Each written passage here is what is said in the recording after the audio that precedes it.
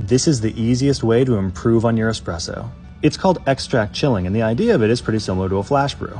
By rapidly chilling the coffee, you're locking in certain volatile compounds that would otherwise evaporate before you get a chance to taste them.